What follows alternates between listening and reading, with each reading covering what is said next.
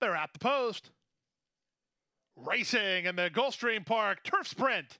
At the rail, Warriors Pride comes out firing. Yes, I am free. Put into play and right with him.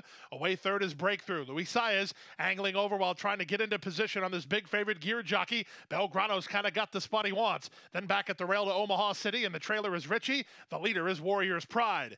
Into the far turn, Warriors Pride and Junior Alvarado sharp and two on top. Yes, I am free is their second. Now Breakthrough's got gear jockey parked three wide. Not optimal scenario for him. At the rail in Belgrano, two back to Omaha City. Richie's at the back, and Warriors Pride about to face a threat from Yes, I Am Free. He's up on the outside. Gear jockey put to pressure. He has no benefit of any tactical advantage today, and he has been defeated. Gear jockey will not get it done.